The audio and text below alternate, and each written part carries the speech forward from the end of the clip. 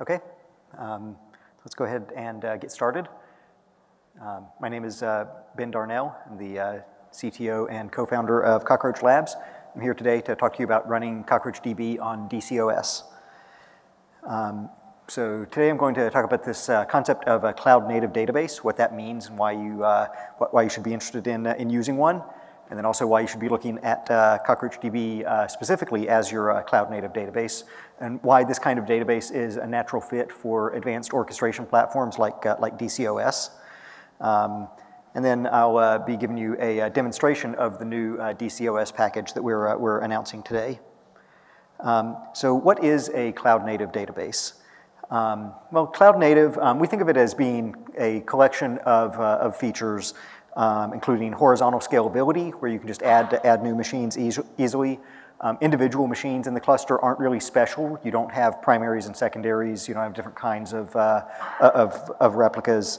And the entire system is built to handle failures transparently and provide you with continuous availability.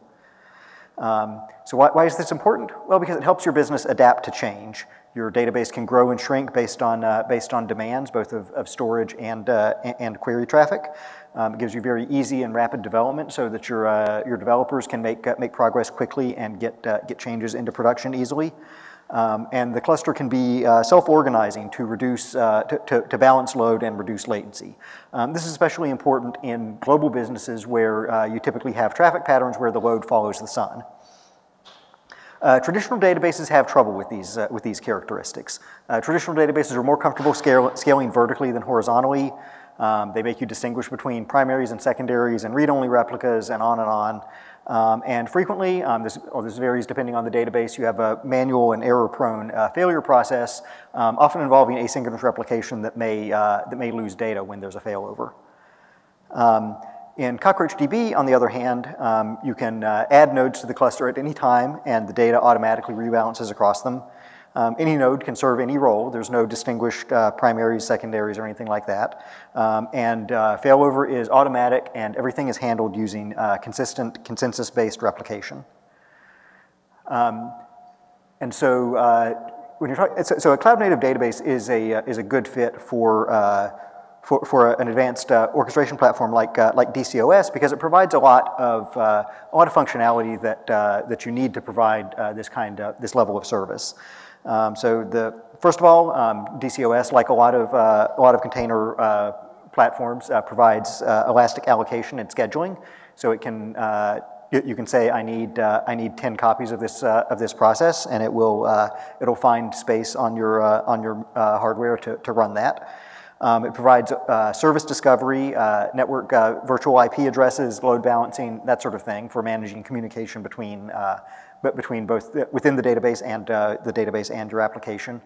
And then one of the most interesting things that DCOS provides now is what we think of as weakly persistent local storage, which solves a dilemma that you tend to face in container-based deployments of databases. In sort of the first wave of container-based deployments, you have a couple of different options for how to manage your actual data. One way is to just use a RAID array or some sort of network-attached storage that will store your data persistently and reliably and redundantly. But this is expensive. You can spend tons of money on an enterprise-grade network-attached storage box, but you don't really need that when CockroachDB provides its own redundancy internally. On the opposite extreme, container platforms will often provide you with just ephemeral disk that gets wiped whenever your job gets rescheduled. But that's no good for a database either, because if you lose too many nodes at once, then you may lose all the replicas of your data. And so using the new DCOS SDK, we can take more control of the scheduling process and give you a stronger degree of association with the data that's on your node's local disks, so that you can have a good degree of reliability with data that's not where you're not paying for multiple levels of redundancy. And so today, here at this conference, we're announcing the release of our DCOS package. which you can install with a single command, DCOS package install CockroachDB. And this will start up a 3-node cluster for you. And this, you can change this later by going back into the DCOS interface and changing the node count variable. You can also do all of this both through the command line or through the web-based interface. All right, so before I go into demonstrating this package, let me tell you a little bit more about CockroachDB and what it can do for you. CockroachDB is an open source SQL database for global cloud services. So the key things that it provides are distributed SQL, so you can use the SQL language and your existing tools across a large pool of resources, and it provides data integrity at global scale, which means high availability or multi-active availability, as we call it, and the entire system is built on a system of consistent transactions and consistent replication. So distributed SQL makes it possible for CockroachDB as a database to grow along with your application. This is full-fledged SQL with ACID semantics and indexing, joins, the whole deal. And it runs across multiple database servers. And so this lets you take advantage of both distributed storage across your pool of resources and also the distributed computational resources on these nodes. So in CockroachDB, scaling is always transparent. Your tables can grow to any size. There's no manual partitioning or configuration needed as your data grows. You can just add more machines at any time, and the data rebalances automatically across the pool within constraints that you can configure if you need to. We also support distributed execution of your SQL queries. So when you do an aggregate query like select sum of duration from sessions, this query is actually going to be farmed out to all of the nodes in the cluster that contain data for the sessions table, and it will each of those nodes will compute their partial sum and then send those intermediate results back up to the gateway node for the final sum.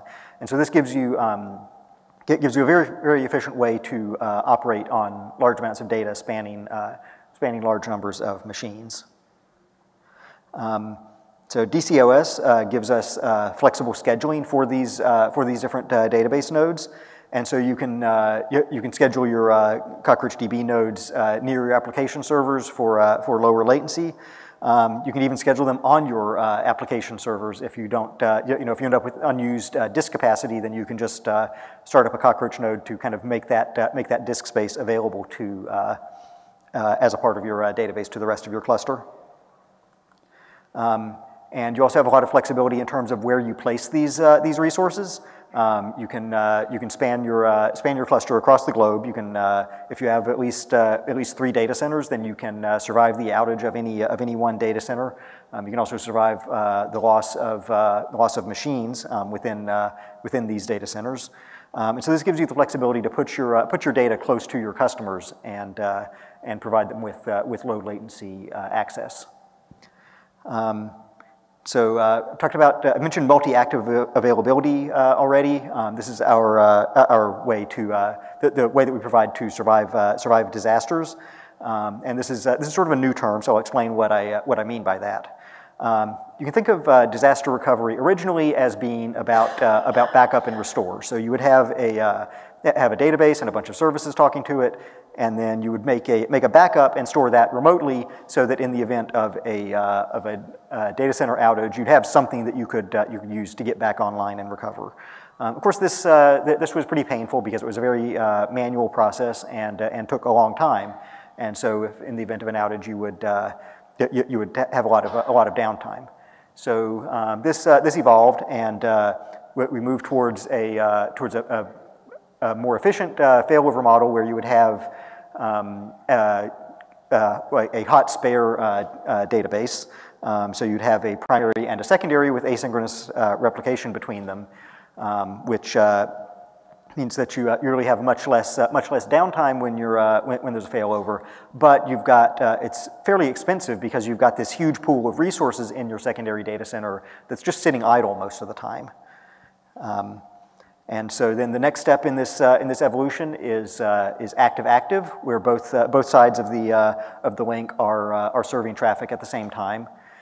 This doesn't actually get you a huge amount more efficiency because even though neither side of the connection is sitting completely idle, you don't want to work this cluster too hard because it will, if you are using both sides at more than 50%, then one goes down and you've exceeded the capacity on your remaining data center, and so you still have to keep utilization on these clusters low.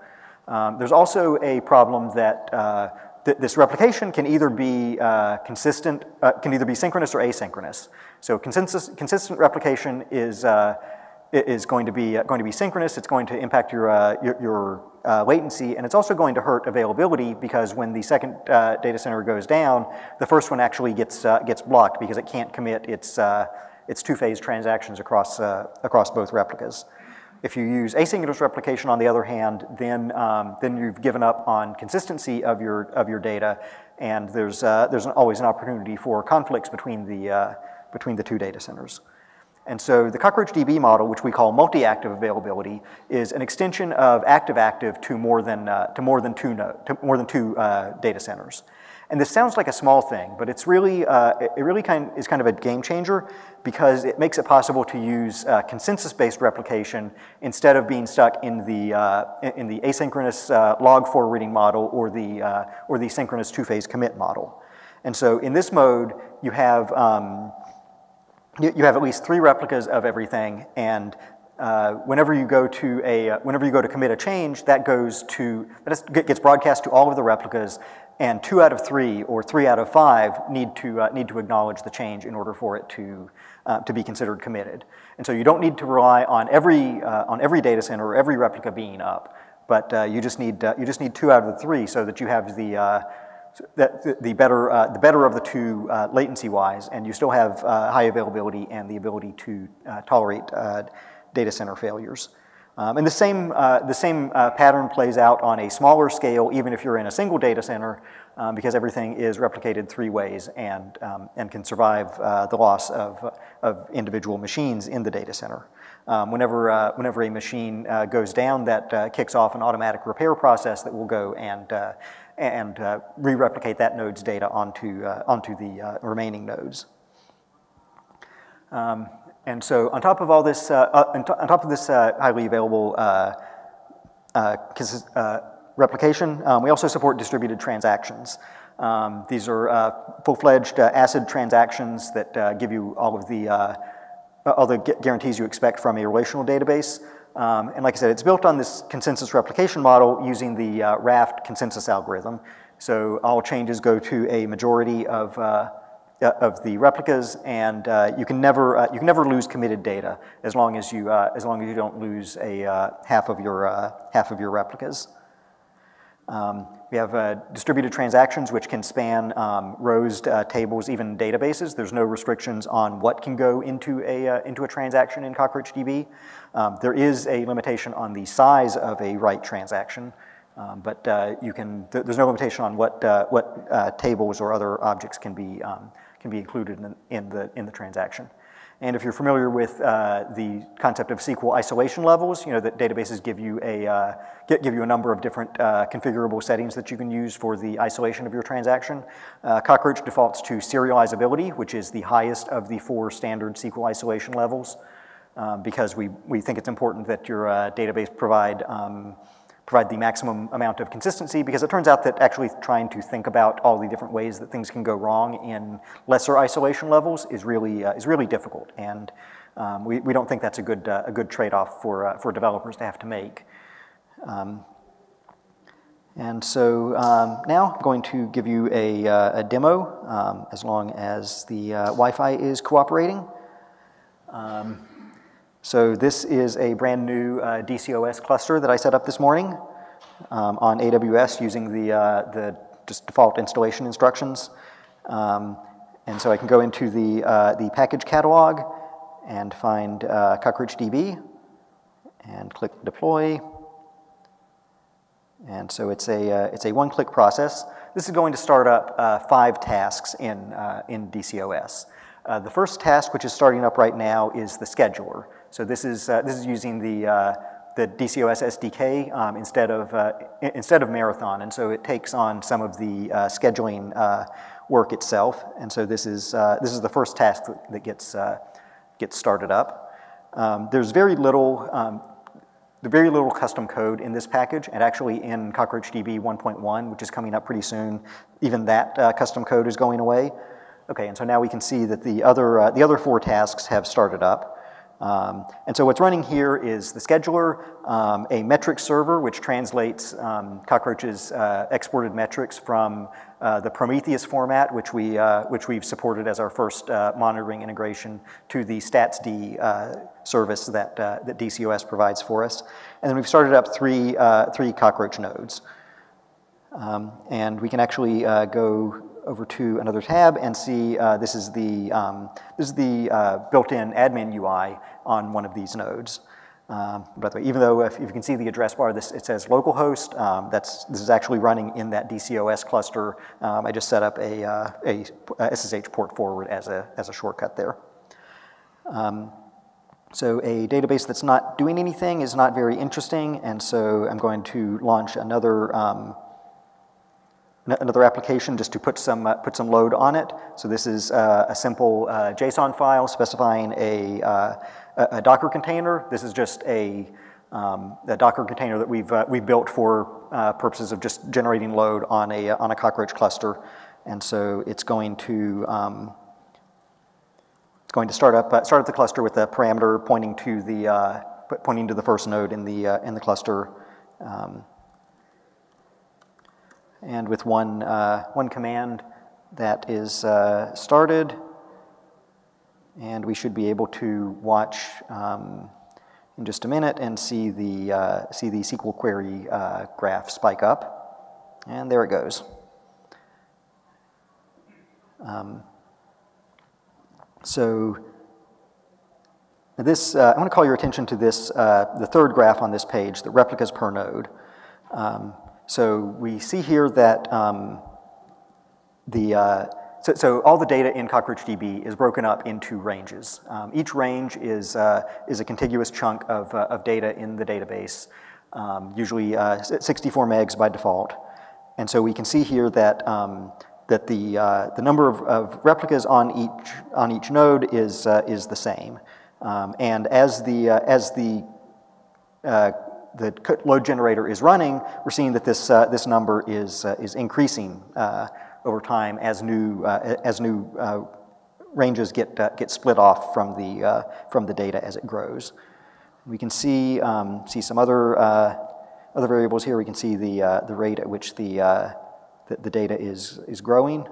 But let's go back to here to see the replicas per node, and I'm going to go to the DCOS web interface on my CockroachDB service, and I'm going to go in here and edit it.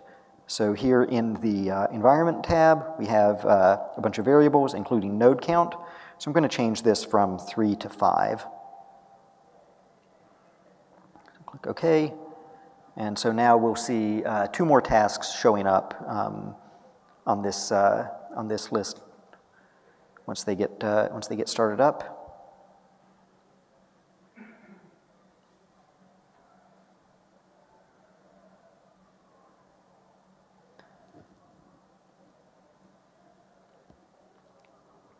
And we're just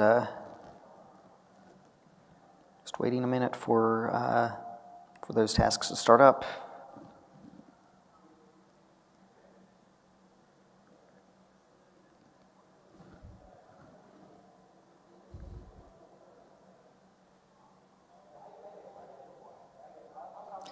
And here it goes. So here's the first of the two new nodes.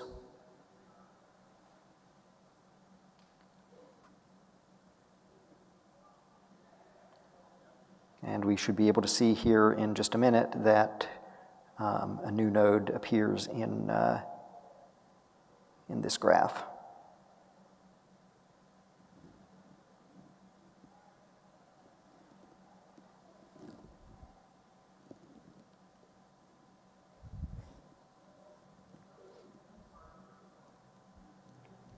right, so it didn't refresh automatically, but I had to manually refresh it to get it to show up. And so now you can see that the replicas per node is going down because the new node is available and it's rebalancing onto these other nodes. Oh, and the SQL queries is also going down. That's not good. The joys of live demos.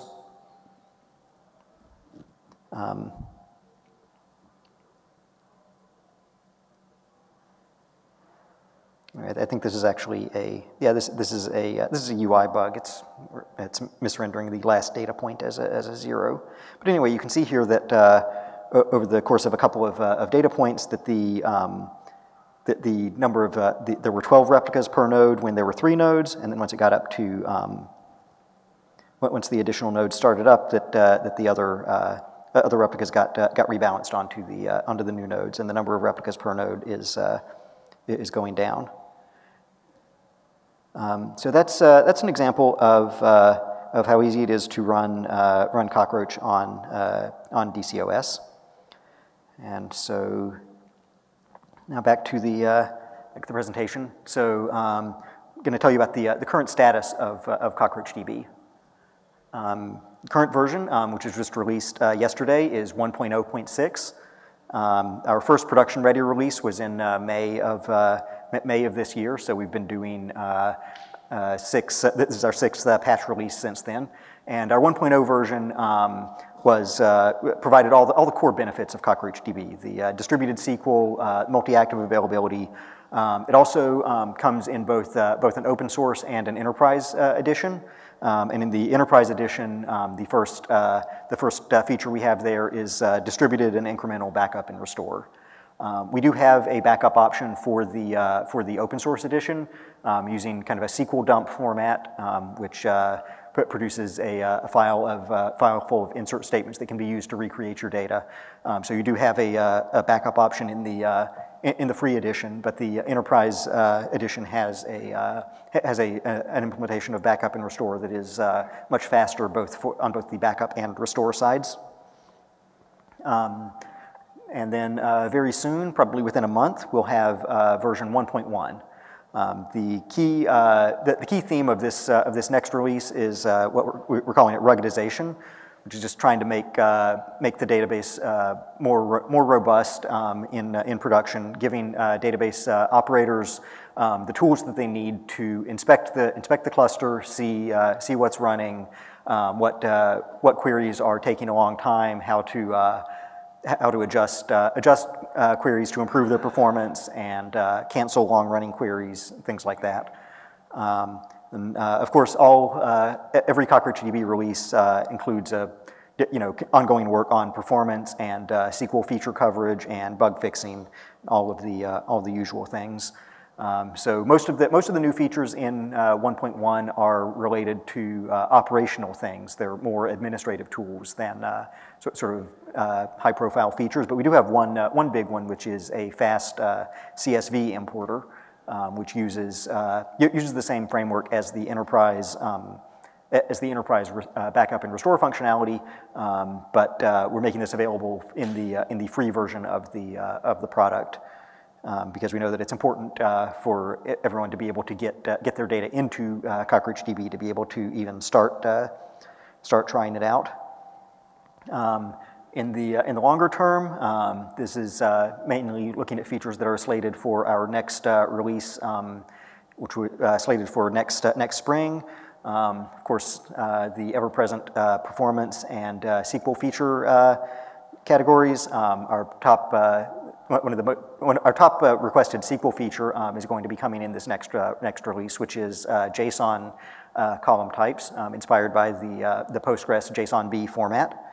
We're also building change data capture so that you can get a table or database level log of all changes emitted out to Kafka, so that you can stream that data into other data storage systems for later analysis. And we're working on improving our support for global data architecture and especially giving you better tools for managing a cluster spread out over a large large area with high latency network links. Part of this is going to be in the form of a new enterprise feature for row-level data partitioning, which gives an admin control over data placement at a sub-table level, as opposed to the table granularity controls that you get in the open source edition.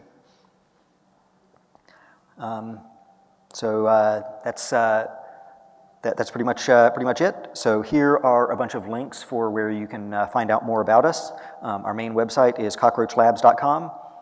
All of our source code is on GitHub at cockroachdb/cockroach. If you want instructions for running Cockroach on DCOS, the best document for that is currently on github.com/dcos/examples. There's a link on that page for CockroachDB. And we're also active on the Gitter chat system. So if you want to come chat with us in real time, then that would be the best place to do it. With that, I'd be happy to answer any questions you have. Yes. The person database for how to do it is, I'm very interested. So about a year ago, Cal Kingsbury existed. You guys did quite well. Mm-hmm. The other stuff with that ESS, Yep. It's pretty rough results. His one criticism was around sensitivity to clock synchronization across multiple nodes in the cluster. Given this is virtualized and containerized, and would likely be run in public cloud across multiple availability zones, what's the sensitivity there, and how does it handle data serialization, given synchronization and network conditions and that kind of stuff? Right, so the question is about how sensitive CockroachDB is to clock synchronization problems. This was something that Kyle Kingsbury referred to in his Jepsen report on analyzing the consistency of CockroachDB. This is something that we're, of course, paying attention to very closely. We do most of our testing on the public cloud platforms, and we find that in general, NTP works very well. So as long as you run NTP on your nodes, then this hasn't really been a problem in practice. We see sub 10 millisecond clock offsets, and the default configuration for CockroachDB is to have for the nodes to crash and die if they detect a clock offset of 250 milliseconds. And then to actually have a consistency problem, you would need a clock offset of half a second. And we run in this configuration on all the major virtualized cloud platforms, and we don't really have any trouble keeping clock offsets 50 times below the maximum limit there. So this is something that you do have to watch out for. You've got to be sure that you are running NTP. You can't just count on the cloud platform doing it for you. But as long as you're running NTP, this has not proven to be a problem in practice.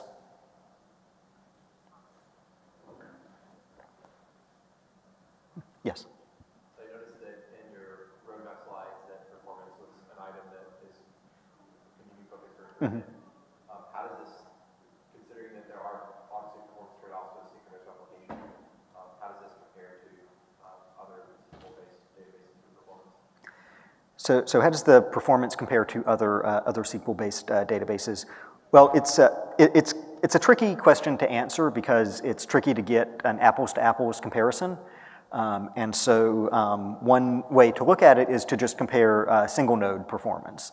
So a single node of Cockroach compared to a single node of Postgres, for example, there's no fundamental reason why those are different sorts of environments, and so you can sort of get a baseline number there. And for most operations, we're within a factor of 2 of Postgres single node performance. As for the impact of synchronous replication, this is going to depend on both the layout of your nodes in terms of geographic distribution and the distribution of your query traffic. If your queries are well distributed across the key space, then you can get a lot of parallelization even though the latency is high. And so that also helps mitigate it. But if you have a lot of contention in your queries and they're all hitting the same key, then your performance is going to suffer in proportion to the latency between your nodes. And so for the most part, we do recommend that unless you really need sort of a globe-spanning architecture, that you probably want to keep 3 availability zones in one region, or the equivalent terminology across other hosting providers, because you are going to be paying that latency hit on all of your writes to go across to the other replicas. For your reads, of course, reads don't have to go through the consensus layer, and so you have to talk to the leader of a range, but that doesn't necessarily mean going across the network if the leader is local. And we do, when query patterns allow us to optimize things by assigning a leader in the place where the query is coming from, we take advantage of that so that you can have as good a performance as possible. Yes. Normally with like distributed SQL distributed systems like Cassandra or something, will opt for like a subset or a very, very restricted subset of SQL so you can get better performance. If you do sort of traditional RDBMS SQL with like joins and where clauses, do you still get reasonable performance in a distributed environment where all the data isn't necessarily on each node?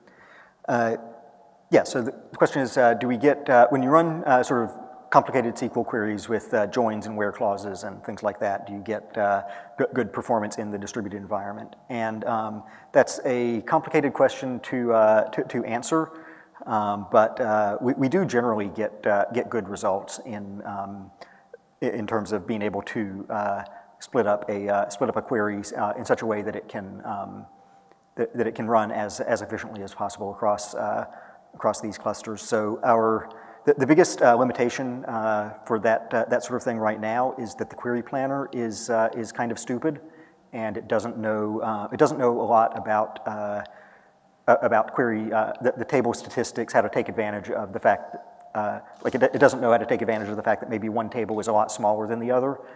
And so sometimes it'll produce a very inefficient query plan for joins, and you have to kind of give it, hold its hand and tell it exactly how to join things together. Yeah, we have a pretty good ability to take queries that are sort of well indexed and turn those into efficient distributed query plans. Yes. Quick question. Do you guys support geometry-based data types like point polynomial data? No, we don't currently support the geometry or spatial indexing formats that Postgres does. Do you have support for user-defined types? No user-defined types either. The best way to think of our SQL support at this point is that we implement a very large fraction of the common subset of SQL across all major databases. We don't support a lot of things that are unique to any particular database. Yes. I'm about 6 to 9 months out of date. Last time I did this, one of the major blocking factors for this being a replacement to Postgres for us was the join. You mentioned that. Has that made improvements in the last 6 to 9 months? What's on the roadmap for that? Yeah, so we have made a lot of improvements in our join support over the last 6 to 9 months. So we did a blog post about a year ago, I think, which is probably what you're thinking of, where we talked about our initial version of joins being kind of limited. I think that we've made improvements in a number of areas. For one thing, we implement merge joins now and not just hash joins. The query planner has gotten smarter. We support temporary on-disk spooling of intermediate results, so it doesn't have to all fit in memory. And so yeah, we've made a lot of improvements in our ability to handle joins. I think that we're still, I would say if we're still not great at dealing with joins that handle very large amounts of data. But if if the indexes in your tables are such that the join can be satisfied without having to do a big cross join that multiplies out a lot of data, then I think it works pretty well.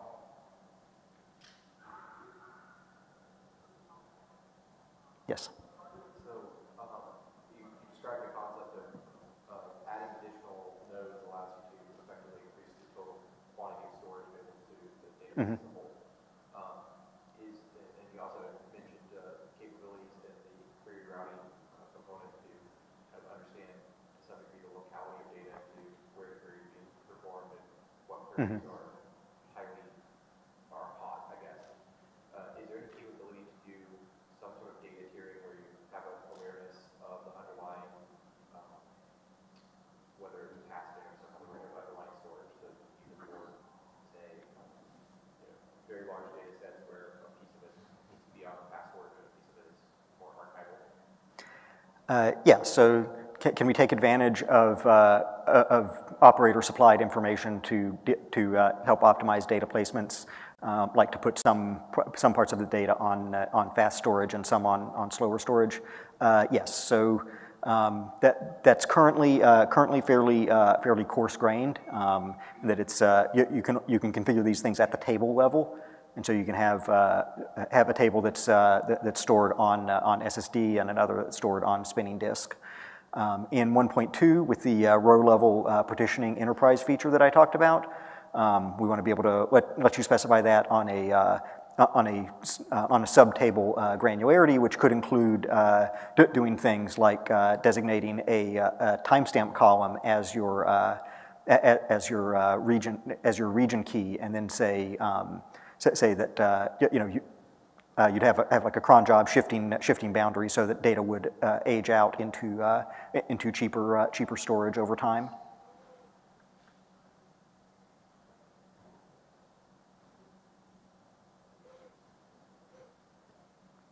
All right, thank you very much.